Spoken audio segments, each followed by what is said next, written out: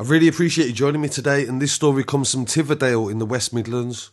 I originally covered this story a year ago, and I went to the scene to cover what had happened when an 18-year-old male was shot dead at traffic lights in the middle of the night on Dudley Road East. This happened on the 20th of June last year, and this week 3 men have been convicted of murdering him, and they have also found a motive that has been revealed in court. Kimani Martin was shot dead while he was travelling in a taxi on Dudley Road East by Kash, Campbell, a quarters heard. He fired a shotgun from another car while it was moving, but he said in court that he only wanted to stop the car to retrieve back the belongings that had been stolen from him by Kimani. The killer, Kash Campbell, was a rapper from Tipton, and his name in music was Kash. He also wore a chain that spelled his name, and this was a massive part of helping to convict him during the trial. The court would hear how the pair would meet and how this escalated into a homicide.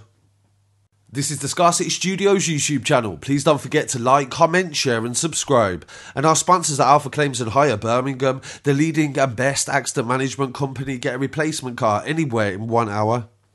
This week, Campbell was convicted of murder alongside Atif Khan, who was the driver of the car that helped to hunt Kimani down. A third member of the group, Campbell and Amjad, was convicted of manslaughter, and Luke Adams was also involved in the incident. Homicide detectives collated CCTV, ring doorbell footage and phone record evidence while trying to work out why Kimani was murdered. It led to 2 people being arrested within days, and another man fled the country and he was detained when he returned back from Pakistan. The court heard that Campbell was a drug dealer and he'd been kidnapped earlier on by Kimani and 2 of his friends. The court heard that Kimani Martin, who was 18 years old, befriended Campbell aka Kash at a music studio, and they arranged to meet each other, potentially to do a drug deal. Kimani then kidnapped Campbell and a boy called Luke Adams at gunpoint. Adams was stuffed in the boot of a car, and Martin ordered Campbell to take them to Adams's home to steal money. The prosecution explained in court that Martin had stole Campbell's distinctive necklace that he wore in hip-hop music videos, and he featured on P110 and did a Hood's Hottest. If they stop this cab, it's back to the London. I really showed niggas how to whip with magic. Half a box, 4s in Peps and the rest in Zeds. How can I slow down when I'm GMF? I'm on the M-way, fuming and it's off safety. Drug squad for my teens, still trying to raid me. And they also took his mobile phone that the prosecution said was a drugs hotline. The murder victim Martin and his 2 associates then left Campbell on the road and parked the car in Tipton and left Adam in the boot. He was later to be released by Campbell, and the pair then got into a VW Golf with Amjad and Khan and began searching for Martin to get revenge. It was said that they spotted him near a Tipton Sports and Social Club in a taxi at around 1 AM. The Golf then gave chase to Martin, and he was later shot dead at the Dudley Road East traffic lights. The prosecution said that Martin had stolen thousands of pounds of money, jewellery and a mobile phone that was very important to drug dealer Campbell, and also the disrespect that was made by taking his chain, which also had his name on it. It was revealed in court that Amjad phoned 1-to-1 taxis to find out where those who had kidnapped Campbell was. The prosecution said that Mr. Martin was sitting in the rear passenger seat and the shot did not go in sideways through the window, but instead it came at an angle through the boot, and this would take skill and experience to be able to aim and hit a target while moving. Mark George, who was defending Amjad, the driver, said that he was prepared to out Campbell as the front seat passenger, which would run the risk of being called a snitch and a grass by those who would perceive telling the truth as being a bad thing. Campbell realised that he couldn't maintain the defence that he had, and he changed his not guilty plea to guilty later on during the trial. It was also revealed that they tried to look for the 2 other people that was in the taxi at the time. So when they fired the shot, there was 3 people in the back and the taxi driver. Kimani was shot and 2 other people managed to escape without injuries, but the car had drove around the area trying to find them. At the time of the shooting, police were in the local area and they tried to save Kimani's life, but he died at the scene. Yo, Scarcity at the scene in Tiverdale. This is the whole road has been shut down.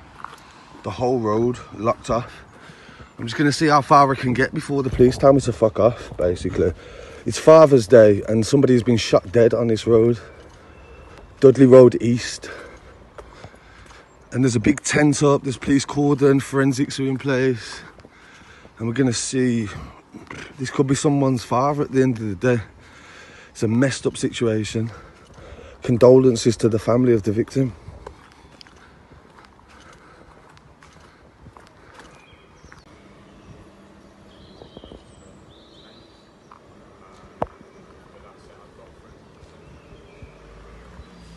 Following the murder, the group went to a nearby address and Campbell and Amjad ordered a taxi to go to a hostel that Amjad was staying at the time. This was in the Wednesbury area, and despite knowing they'd been involved in a murder, the prosecution said they went to a fast food restaurant on the way.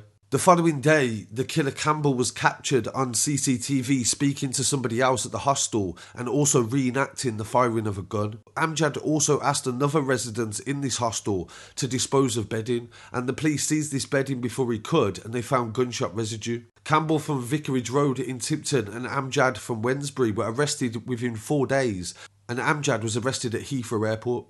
Khan from Park Lane had left the country but was arrested several weeks later when he returned. They were convicted at Birmingham Crown Court and will be sentenced on the 29th of June. Detective Inspector Jim Colclough from the homicide team said this was a targeted shooting of a young man that was a revenge murder, and it could have been a triple shooting as well if the other two hadn't got out of the car. We believe that everybody in the car was aware that he had a shotgun and he was prepared to use it, and it also shows the dangers that are associated to gun violence.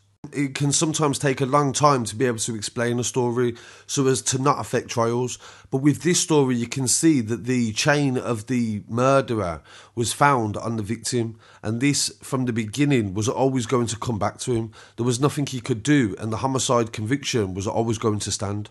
And it's also a big reminder of what you're willing to do in response to revenge. How far are you willing to go, and what are you willing to risk and lose in order to be able to keep respect? And maybe it isn't wise to trust people too quickly in this life.